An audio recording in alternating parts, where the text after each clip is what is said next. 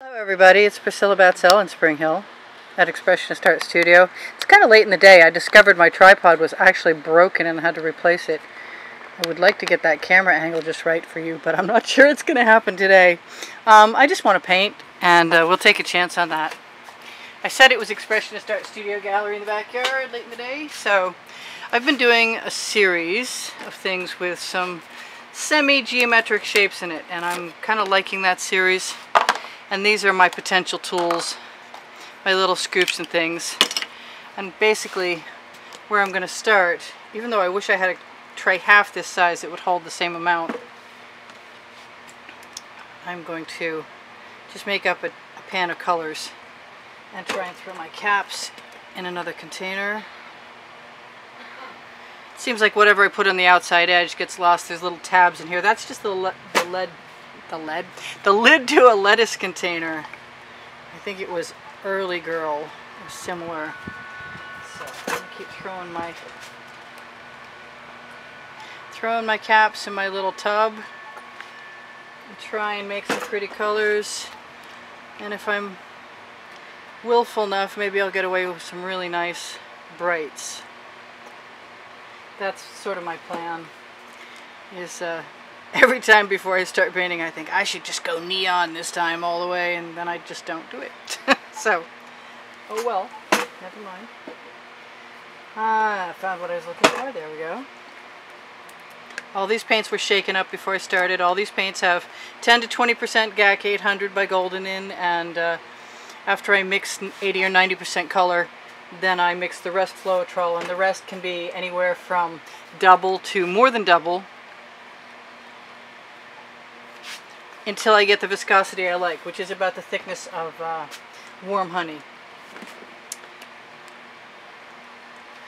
I see that I am missing my favorite colors, including the Prussian blue, which makes a nice dark statement. I don't want to get too crazy because I'm not sure I have enough time to use up the rest of this paint, and I'll have to pour it off into something else, and then it becomes a lot more iffy as to whether I can use it again. Although I haven't really failed yet. There's my favorite neon color, which usually operates best when it's close to white. I have like a better than 70% chance of keeping the neon if it's near white. Now what else have I got? I haven't put any gold in there.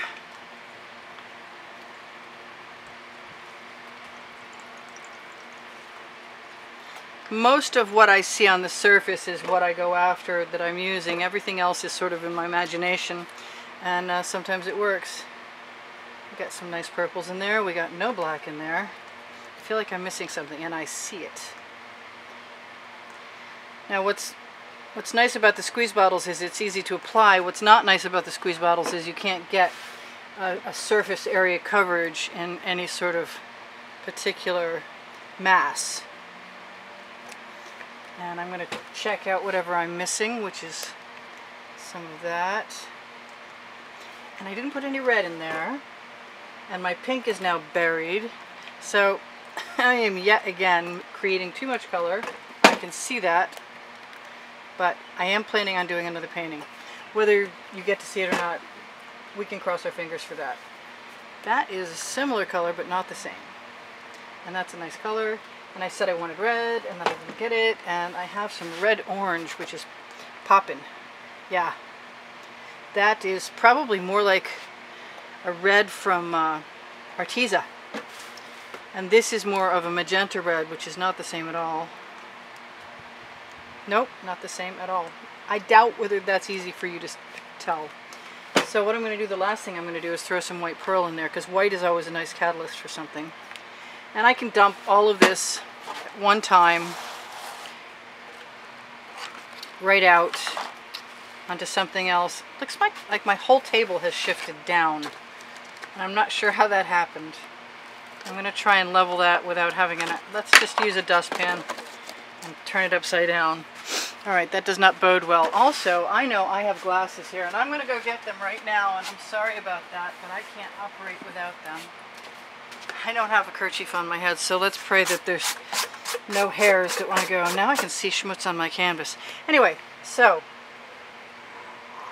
I have been doing like I said, geometric. So I'm sort of starting most of these right now, at least for the moment. I see you, whatever you are. Come out of there.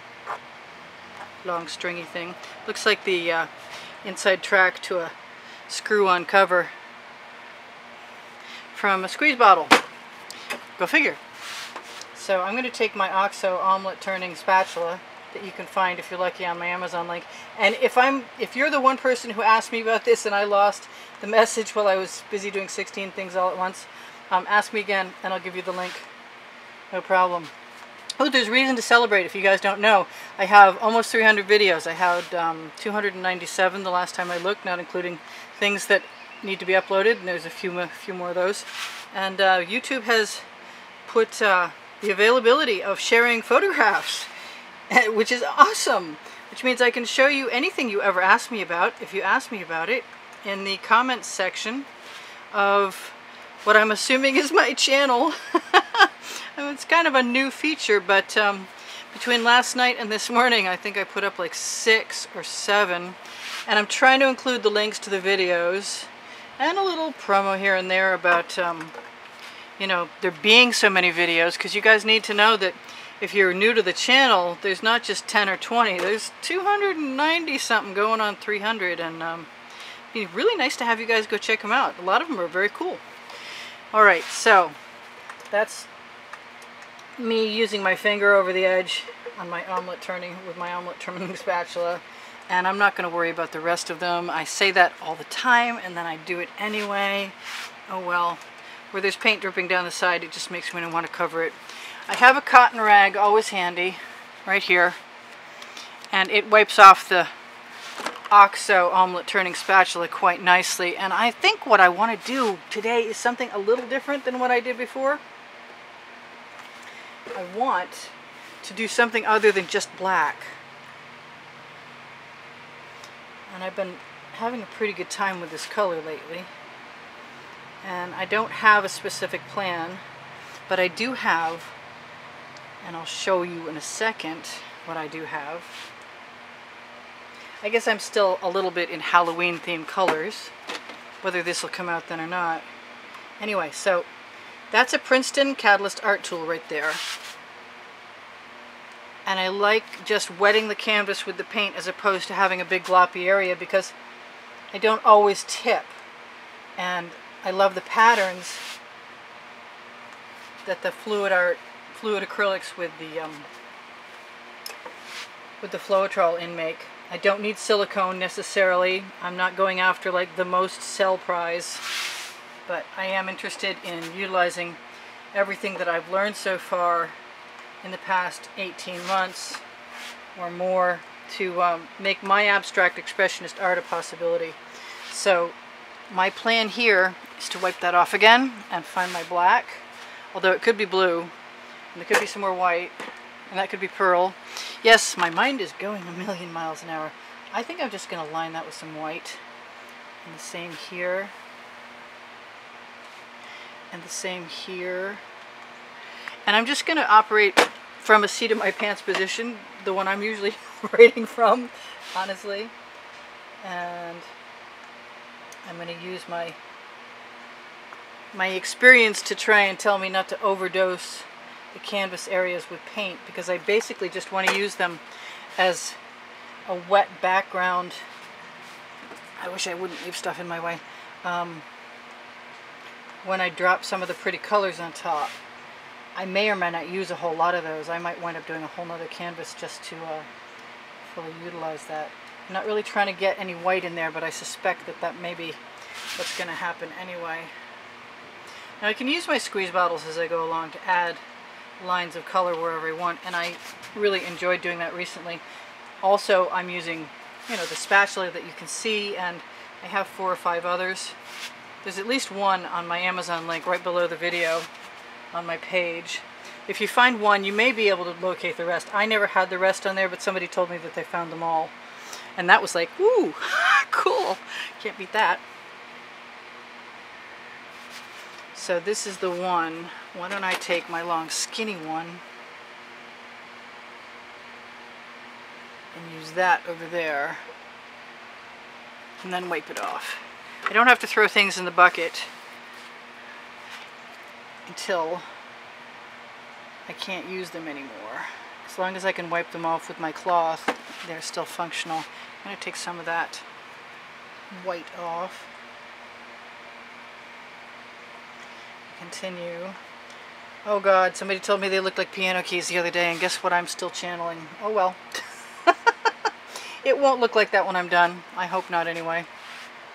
Not that it's bad, it's just I don't want cliche, if I can help it. Okay, so now I think that I'm just going to continue on with my theme. It's not terribly hot now, you know, only 80 or 85 compared to what we get used to in Florida. That's nothing, and the fans are blowing, so hopefully the paint that I've got on here will stay nice and moist, so we'll be able to manipulate some stuff. I like to use my spatula just to push my colors right up to the ones that are next to it. So if I have any gaps in my canvas, which I suspect I'll get rid of pretty shortly here, I'm not going to worry about it. Alright, so I have one left, and I guess I'm going to cover it with the same thing again. Go figure. And that looks like a fairly decent quantity on there. Like in thickness, like in, I don't want masses. Because masses will just become a big gloopy problem. And I do use Golden's product, GAC 800, which is meant to prevent cracking when the paint is thick, and it works for me beautifully. I have heard of somebody who doesn't have that issue. We all want to know what her secret is. But I don't have it, so when you find her, ask her. Maybe she's figured it out by now. She was like asking me what she thought what I thought her secret was, and I'm like, I don't know. But I'd like to know. Anyway, so you can see what I'm doing is I'm just playing a little bit here and there, making lines. It's what I do when I'm in abstract expressionist mode, is I just follow my instincts, which is not so very different than what happens when you're acrylic pouring, except for the majority of that is happening accidental, and I am at least comforting myself with the idea that I'm making marks.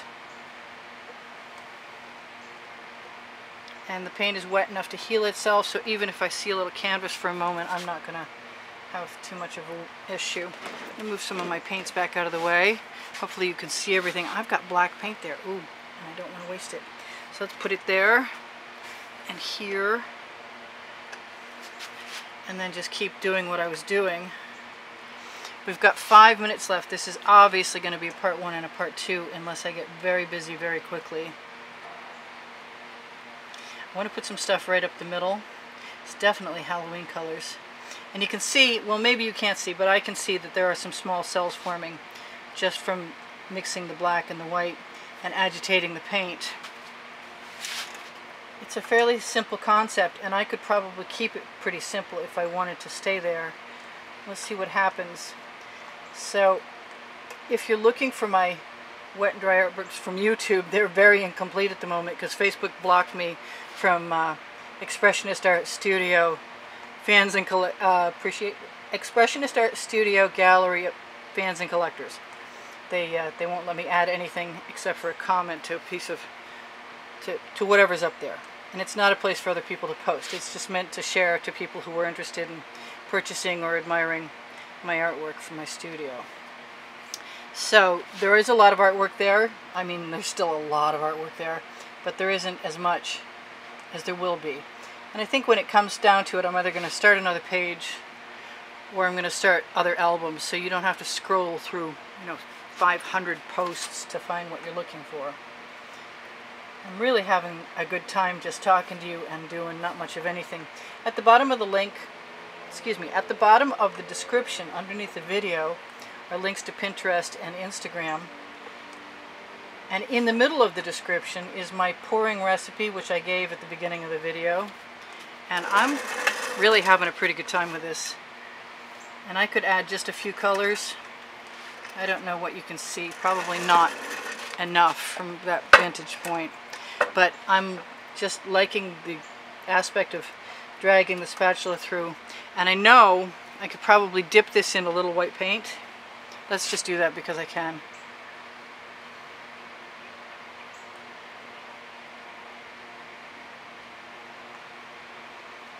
Alright, and right over the edge. And I'm going to do that again. If I can see it, I can steal it. I'm just going to use my spatula as a tool to pull the colors of paint out that I like and let them fall down, as opposed to the shovel or a scoop right now. And I could use and will use either chain or a bamboo skewer at some point in time to manipulate this depending how I'm feeling about it at the moment. I do sell my artwork. If anybody wants to help me out, thank you very much. I am also very, very pleased to tell you that people have been contributing the last couple of days, and I'm up enough to be able to buy another 20 pack of 16 by 20 canvases, yay, which I will do because I'm completely addicted to this size. I think I might be addicted to all of the sizes actually, but I'm sure I'm not the only one. So this is pretty simple so far, and I haven't got to the place where I thought I was going to get yet, where I want to dump something right down the middle, and I have 2 minutes left. But you can see that I can just keep making new and interesting marks and adding paint to what's there. And I think I'm just going to keep doing that for a while, because I like it.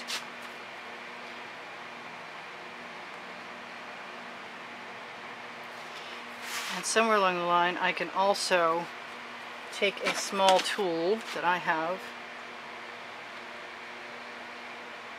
That did not work as well as I expected it to. Okay, so what that means to me is it's time to take a chance and hope that marble doesn't go right into the tip.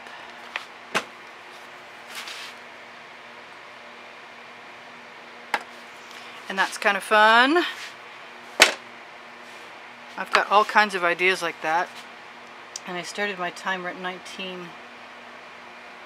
minutes. The camera shuts off at 20. You've probably heard me say that a million times by now. But if you're new, you need to know. That's why there will be a part 2. And I just want to play with all kinds of stuff. And just keep striping it out.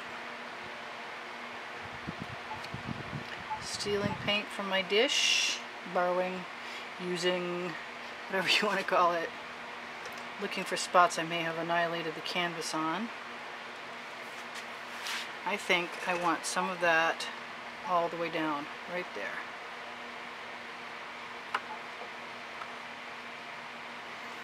The nice thing about my brownish colors is they're usually full of metallics, so they're more bronze and shimmery when they dry than when people complain about their colors going brown. I don't think there's anything that I've forgotten to tell you, and I'm having a good time, so I'm probably just going to keep wanting to have a good time for a while. And that's the timer telling me I've got 1 minute left. And so what I'm going to do is I'm going to set it for 20, and when I see it's gone off in a minute, I'm going to start another recording. I want some of that red.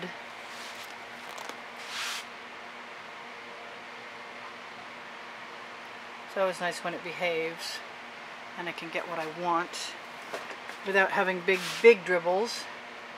That has a lot to do with the size of the cut tip. I often cut the tips because sometimes it's just exasperating when you can't get what you want out either. I'm not sure, I'd rather have too much than not enough, but